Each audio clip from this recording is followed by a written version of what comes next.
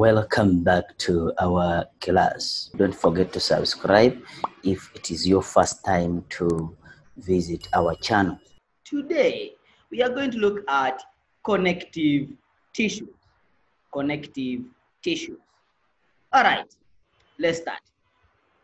When you talk about connective tissues, it means that these tissues, they connect one body part to another one. So there must be a connection. It might not be physical or it might be physical. If you look at blood cells, you'll find out that blood cells, they transport oxygen from lungs to other parts of the body. What does it mean? They connect the lungs to other parts of the body. So they are connective tissues. Or it could be a neuron whereby it connects the lower part of the leg to the brain. So in that case, it's like physical, it is continuous. All right, let's look at them in detail. Are made up of similar or different specialized cells. If you look at blood cells, they have different specialized cells. You have the red blood cells, you have the white blood cells, you have the platelets. So all those are blood cells. If you look at the neurons, you have different types of neurons. It means that not all of them may contain fibers or they may not contain. Number one, they may have what called particular fibers. I say that matrix is like a fluid, but a thick one. If you look at porridge, when you are making pap, you first make that porridge. That porridge, if you look at it, it is like a matrix. So number one. The number two, it has what called a white collagen. Does it mean that we have other colors of collagen? Yes, we have different kinds of collagen. So we have the white collagen. This one is very important for strength. It means that it brings about, it makes the muscles to be what? Strong. Number three, we have the yellow elastic fibers. It means that they can extend it. That's why we are saying that very important for stretching. They can extend. So let's look at the different types of connective tissues. Number one, we have what's called the adipose tissue. This one is like fats. And if you are thick, it means that you have a lot of adipose tissue. Number two, areola. So those spaces, in case of the tissue, are being filled up by areolar tissue. Number three, we have what's called a cartilage. We're going to look at these cells nicely. If you look at your ears, some of you can touch your ear and you feel it. As you go up, you'll find out that this ear has some fibers. So it means that that is an example of a cartilage. Then another one is number four is the bones. Your bones. These bones are tissues. They have cells. Although they are too hard, but they have what you call cells. So these cells, they can grow. Blood is also tissue. It has different, because we say that a tissue is a collection of cells performing a common function or performing a special function. The last one is the fibers. These ones are called the tendons and the ligaments. Tendons, they attach muscle to a bone, and then ligaments, they attach a bone to a bone. What are some of the functions of connective tissue? Number one, for giving structure, shape, and strength. Number two, they're very important in protecting. Number two, it insulates. If you look at adipose tissue, yes, it's very important for protection. If you look at the kidney, the heart, they have some fats on those organs. Why? It's just for protection. That's why you find out that during winter, yeah, thick people are nice. Why? They don't lose heat too much. Why? Because they have a lot of fats on their body. So what does it mean? It means that you don't lose too much heat. But small-bodied people, you see how much they eat in the winter. Why? Because they lose a lot of heat. And then packing, this is packing tissue or storage. Then attaching, if you look at the tendons and the ligaments, transport if you look at the blood cells. Then reduce friction. Do you know the reason why your gogos or your mukulus, those grandfathers and mothers, they have pain in the legs, in the back, everywhere where there is a joint? Is because the protective part of the bone, which prevents friction, yes, is no longer there. Is no longer what? Is no longer there. So now the bones, they rub each other. So you end up having some pain because the friction is there. It means that the bone rubs with another bone and then you end up having some pain. Then another one is saying blood cells are very important in transportation. We saw that they are very important in transportation of substances. Could be food, could be hormones, could be enzymes, could be gases and excrete products. You have wastes in your blood. Your blood is not clean. Your blood is what? Is dirty.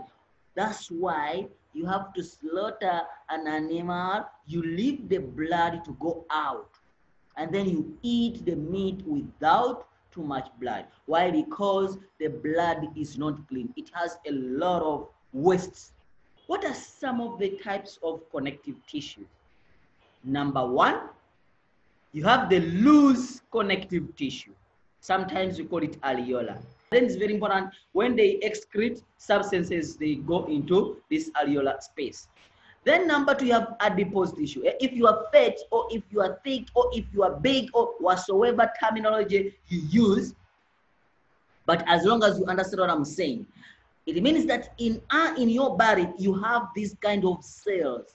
What they do, they have fats. You see, they have spaces where they can allow the fats to be in. You see, fat droplets. So it means that if you stay for long, if you look at people who are a little bit thick and people who are very small, you'll find out that, or thin, I don't know, because the opposite of thick is thin. Okay, if you are thick and thin, yes. If you are fat or you are thick, you can stay for a long period of time without dying if you don't eat. Well, if you are too small, it means that you have less fats which can produce energy for survival, and then you die fast. So the function of fats is just to produce energy and also insulate the body from losing a lot of what? A lot of heat.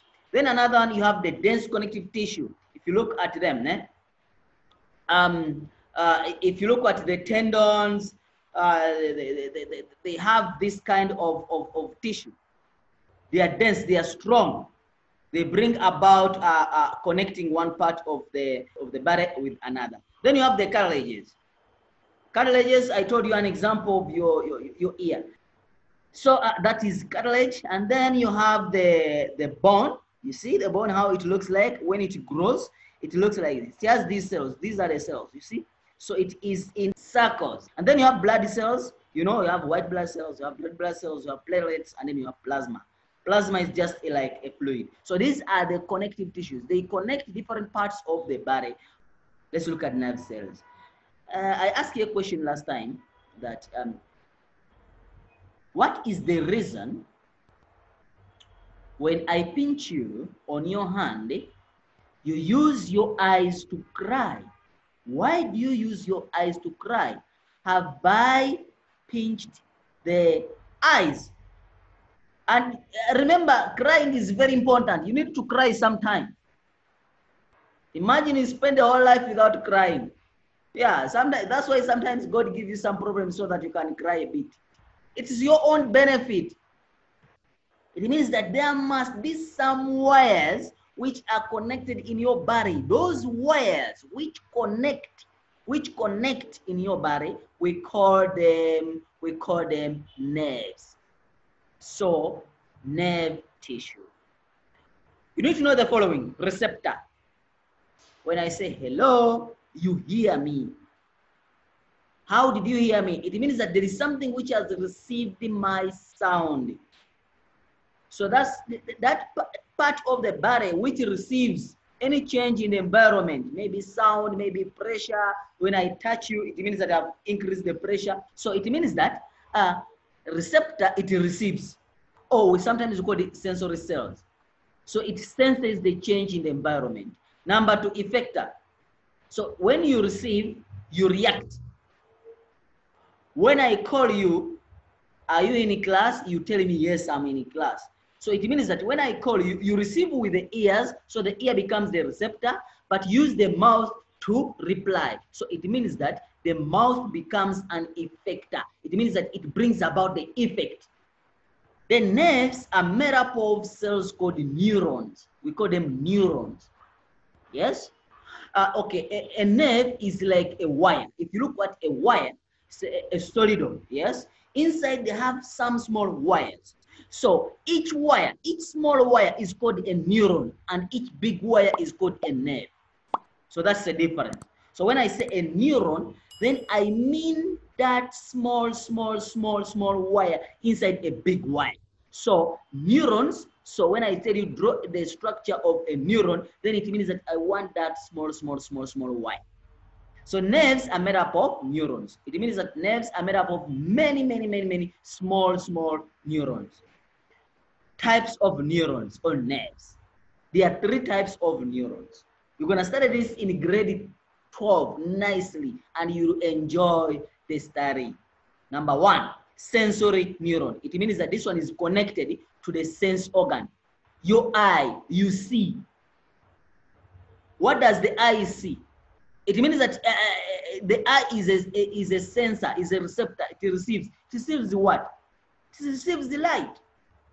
Do you see in darkness? Someone is going to say yes. What do you see in darkness? You're going to say you see darkness. Do you see in darkness? You don't see in darkness. Why? Because there is no light. So it means that the eyes are very important in receiving light. So they call impulse. Impulse is the message inside. Yeah, you can't feel it, but sometimes you feel like things are moving within your body. They carry impulse, they carry the message, an electrical message, they carry the electricity in these wires. From the receptor, for example, the eye, the central nervous system, that is the brain or the spinal cord. That's what they do. The second type of neuron is the motor neurons. This one now, what they do is they carry the neurons, so they carry the impulse, they carry that electrical message from the central nervous system, that is the brain or the spinal cord, yes, to the muscles or glands. So that now, oh, you can now reply to me. Your muscles can, if these neurons are not there, it means that you can't speak. You cannot speak at all. Why? Because there is no connection with the brain. Glands, they produce hormones. Connector, it connects these 2. You need to know these 3 types of neurons. Let's look at them. How do they look like? Structure of a neuron. Cell body, it has the cell body, major components, cell body, dendrites, and then axons. Cell body, it is this one, yes?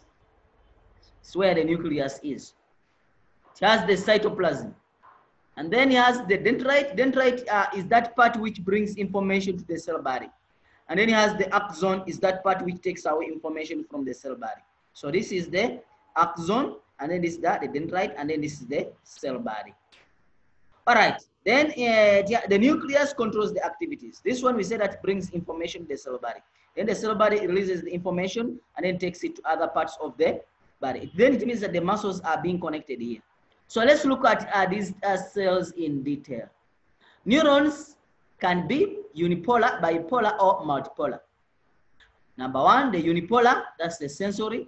Then the bipolar, that's the interneuron. And then we have the multipolar, that is the motor neuron.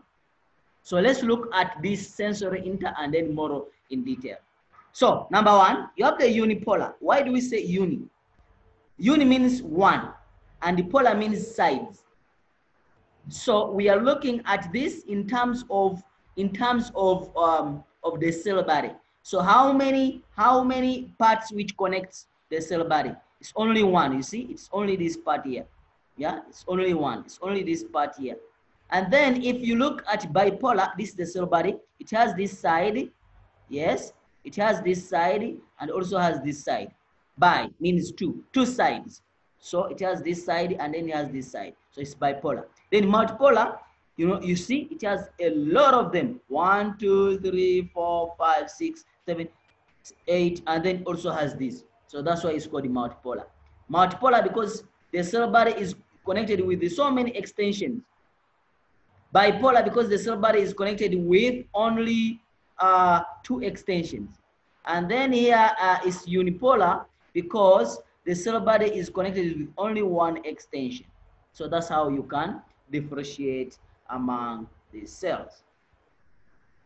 So lastly, what are some of the functions of the nerves? Number 1, pick up the changes.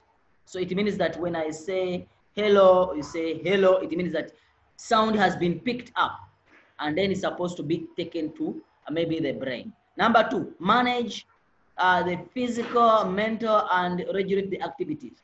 You can manage, you can use your brain to manage. You can write fast or slowly. So it's all about of these nerve cells because they are supposed to send the information from the brain and then to the hands, and then you start writing very fast. Send signals between the receptors and effectors, between the receptor and effector.